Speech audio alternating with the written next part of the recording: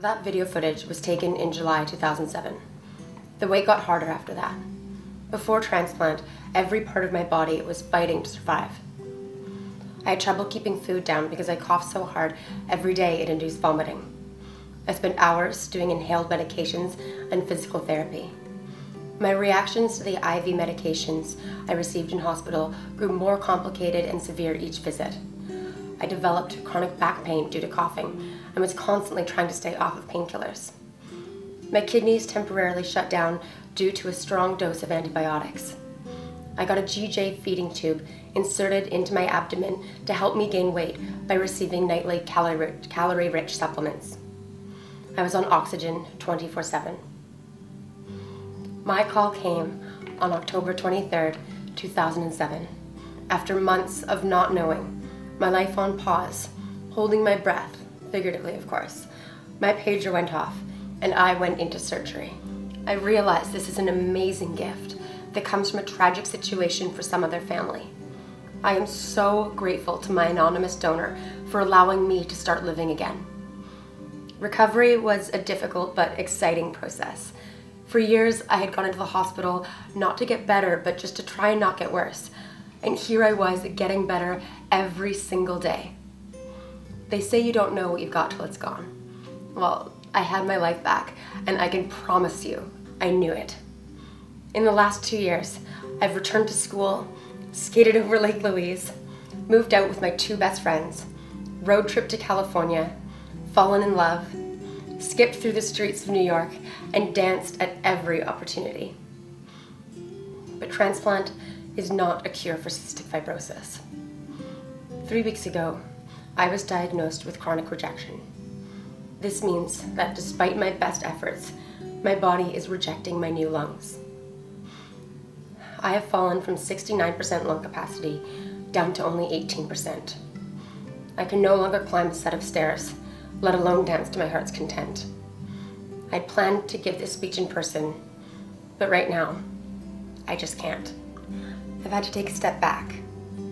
At the age of 25, I've had to move back in with my parents. This for me has been a lesson in patience, in humility, and in once again, learning to be dependent on other people. I depend on the doctors and nurses at the Vancouver General Hospital to monitor my symptoms, to be honest with me about the state of my health, try every new treatment, and to never, ever give up on me. I depend on my dad to put my arms around his shoulders and help take half my weight so that I can manage the stairs on my way to bed each night. I depend on my friends to still need my advice about their exotic travel plans, idiot bosses, and complicated love lives. My phone bill alone stands as an example as to how much my friends still need me.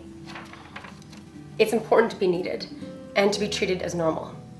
My friends often get disapproving looks from strangers when in public. They're used to standing and waiting while I cough and huff and puff and catch my breath. I swear they're not neglecting me. They just know a glass of water won't help clear my throat. I wouldn't be able to fight this without knowing that there are a lot of people who wouldn't be okay if I weren't here. I still remember the day that I got to come home from the hospital post-transplant and get rid of all the tubes in my room. Tubes hold you back. Feeding tubes, nebulizer tubes, home IV tubes, oxygen tubes. I think that's one of the things I'm most scared of. Needing tubes again. Feeling held back. The doctors are starting to discuss the possibility of a second transplant.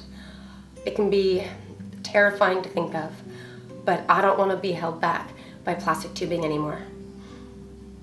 I'm not sure yet if this next step is even going to be possible for me. There are a lot of variables, and it's something I'm just beginning to work through. I'm not someone who sits still very well. I always have projects on the go. Growing up with CF has meant learning how to make the most of things. When I had to quit school and move into the hospital, I started a card making business out of my hospital room on Ward 8A.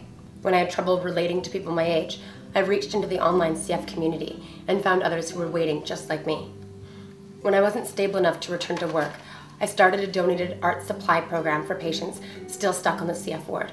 And now that I can't travel to Toronto, you get to meet the virtual video me, the Ava avatar.